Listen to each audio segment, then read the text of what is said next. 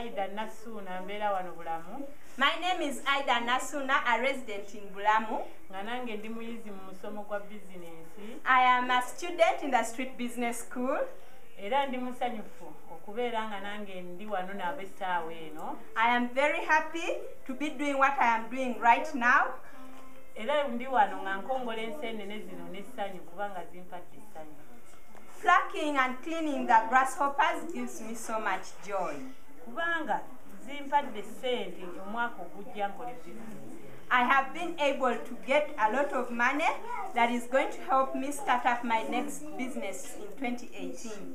Era neebaza bakyala bannange abazze okunyambako wano okunkongola. I thank my fellow women who have come out to support me clean the grasshoppers. N'abaana baffe ab'omu kitundu kino. And all the children who are here involved in cleaning the grasshoppers. Era mbaagaliza Christmas ennungi n'omwaka omupya. I wish you a very Merry Christmas and a very happy 2018. For many people, these grasshoppers may seem to be just mere insects. To the women and children in this room, these grasshoppers represent hope, moving forward, and a new life for all of them. We thank you very much for supporting Street Business School. We are able to change communities because of your support. Thank you.